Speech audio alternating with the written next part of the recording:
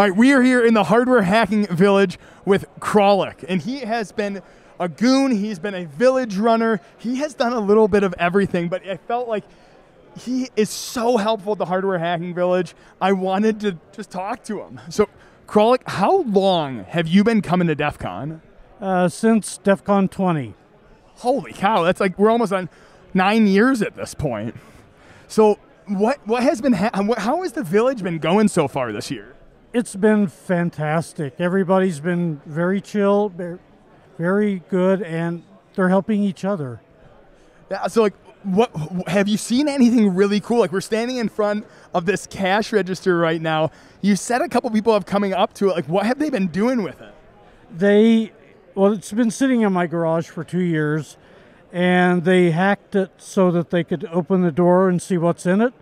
They printed out a bunch of stuff off of the printer or the paper. They've done a lot of things to it. So that's so cool. Put it back, so I probably have to have it back in my garage.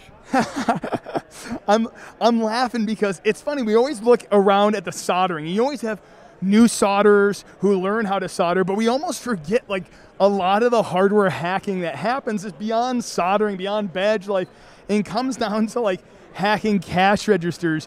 What do you think is like one of the coolest things that has happened this year in the hardware hacking village? Probably this thing, I would say.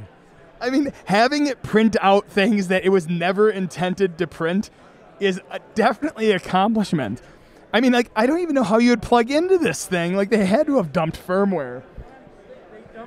They dumped firmware. They had some sort of battery. I only saw it briefly, but they did a lot with it. I haven't seen it all yet, but I'm anxious to see what happens when I try and plug it in at home. It's always a little terrifying when you like bring a piece of hardware to DEF CON, leave it laying around, seeing what people can do with it, and then you risk when you plug it back in, seeing what it's actually going to do. Now, that's why we do this. We find random hardware at yard sales or thrift stores, and we bring it in to let people play. It is always amazing the stuff that you guys find to just toss out here. I noticed there's like a ton of circuitry over there. Is that mainly to teach people to desolder? Or has anyone like picked up something from over there and got it to work?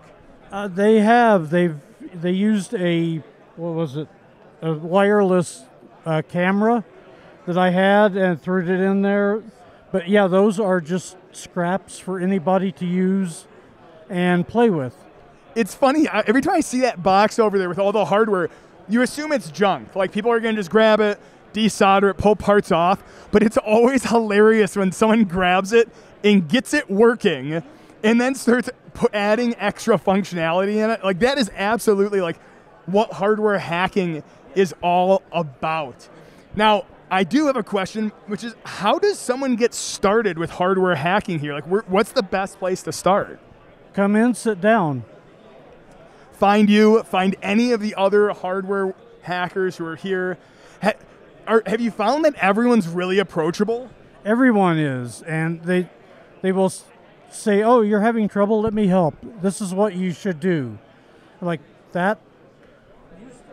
I don't know what that was, but I think it was a VCR, but now it's just to teach people to solder or to play with.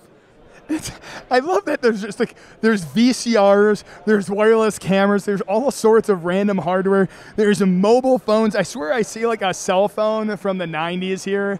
Like, that is absolutely incredible. Well, Kralik, thank you so much for your time. Thanks for watching, and hack on.